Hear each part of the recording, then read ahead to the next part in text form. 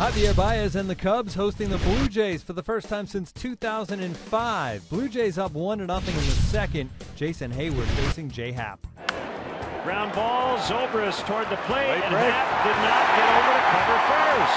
That's a shift run. No excuse for Happ. The 1-2. Baez hits a little pop fly, shallow right. Coming in, Bautista still coming. That's a base hit. RBI single, Javier Baez.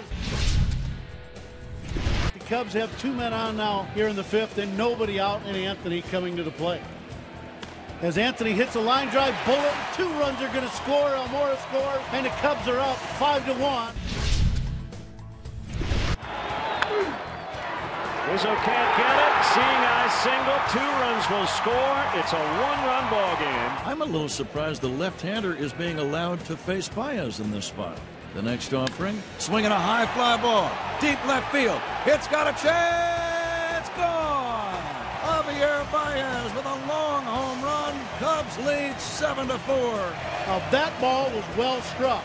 The Cubs win 7-4. Arrieta goes 6 1/3 innings, 6 hits, just 1 earned run for his 13th win. With Baez's 20th homer, the Cubs now have 4 players, 25 or younger, with at least 20 jacks. Before the game, the Cubs placed John Lester on the 10-day disabled list with lat tightness.